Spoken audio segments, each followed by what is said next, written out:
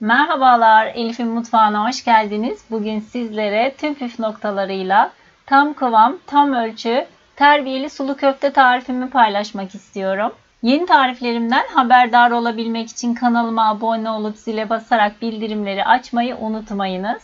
Öncelikle köftemi hazırlamak istiyorum. Malzemelerimi görüyorsunuz şu anda. Yarım çay bardağı pirinci yoğurma kabının içerisine aldım. İyicene yıkadım ve suyunu süzdürdüm. Bu şekilde 5 dakika kadar bekletiyorum.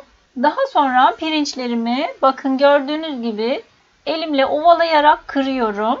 Direkt kırık pirinç de kullanabilirsiniz.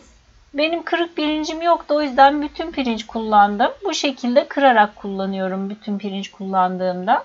Daha sonra üzerine 400 gram kıymamı aldım. Üzerine 1 adet rendelenmiş soğan ekliyorum. Birer çay kaşığı kimyon, karabiber, pul biber, yaklaşık 1 tatlı kaşığı kadar tuz ekliyorum. 1 adet yumurta, 1 tatlı kaşığı irmik ekliyorum. İrmik eklememin nedeni köftemin kendisini daha güzel tutması için, pişerken dağılmaması, yumuşak olmaması için. Köfte harcımı iyicene yoğuruyorum. Bakın iyicene yoğurdum. Bir tepsinin içerisine yaklaşık 2 yemek kaşığı kadar un serptim.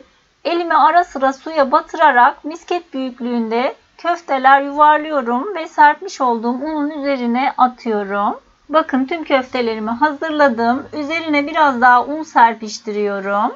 Ve daha sonra tepsiyi gördüğünüz gibi sallayarak köftelerin her tarafına un bulanmasını sağlıyorum. Şimdi sulu köftemin suyunu hazırlamak istiyorum. 3-4 yemek kaşığı kadar sıvı yağı tencerenin içerisine aldım.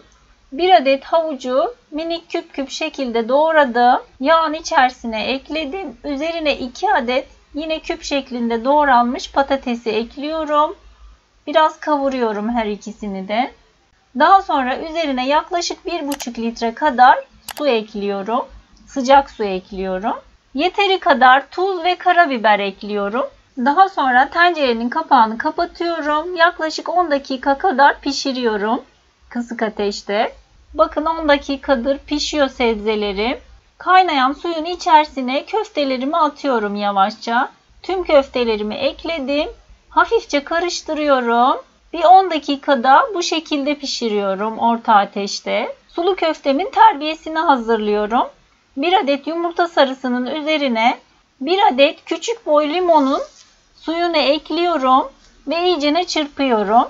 Daha sonra köftenin kaynayan suyundan azar azar ilave ederek karıştırıyorum. Daha sonra köftelerin üzerine döküyorum karıştırarak. Sulu köftemi yaklaşık 5 dakika kadar da bu şekilde pişiriyorum. Terbiyeli sulu köftem servis için hazır. İsterseniz bu aşamada kıyılmış maydanoz da ekleyebilirsiniz içerisine. Terbiyeli ekşili sulu köftem çok lezzetli oldu gerçekten.